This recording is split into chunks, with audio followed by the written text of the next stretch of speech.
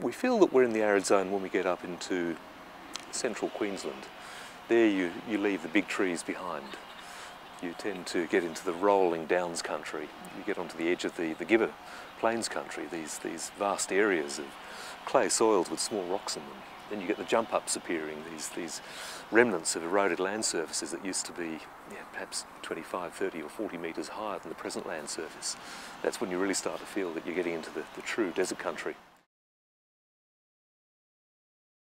Stand on top of the Sydney Tower, look around at the horizon, imagine how far the horizon is. Many kilometres out to sea, out towards the Blue Mountains. Imagine yourself sitting on top of a sand dune, scanning a similar view. In Sydney, standing on top of the tower, you can see evidence of humans almost as far as the eye can see. Ships at sea, roads leading out to the Blue Mountains, the city all around you. In the desert, sitting on a sand dune, you can't see any evidence of human activity or human presence.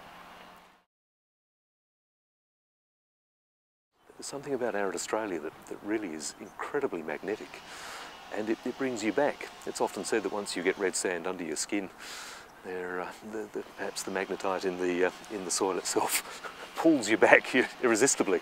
You don't have much to say about it. Well, I've often wondered whether Australia as a whole has great connection with the land where we find ourselves. That's the people who've arrived in the last 200 years. We probably haven't learned anywhere near as much as we could from the original inhabitants of the country.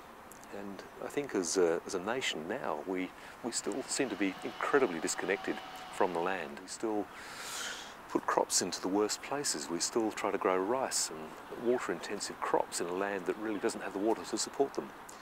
We've had 200 years and we still haven't figured out that we're in Australia, a very different, a unique part of the world that's had this 45 million year evolutionary history in isolation from everywhere else, absolutely unique. The animal and plant life that occurs in so much of Australia is unique to this place. It doesn't occur anywhere else. We can't really look to any other nations to conserve it for us. It's up to us. It's critically up to us to look after what we have. We know already that over the last 200 years we have the world's worst extinction rate for mammals. About half the mammals that have gone extinct since the early 1800s have been in Australia. We can't afford to lose any more.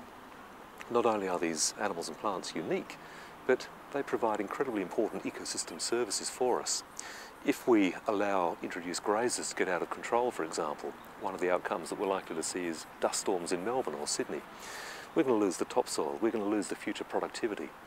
We'll lose many of the ecosystem services that are provided by these animals, the digging, the scratching in the soil that allows the rainfall to penetrate, the continuation of the nutrient cycles, the accumulation of organic material, the accumulation of seeds, the stimulation of green plants to grow as a consequence of these activities. If all of that is lost, we're denying future generations not only the chance to see these wonderful, unique Australian animals and plants, but we're denying future generations the chance to use the environment in a productive and sustainable way.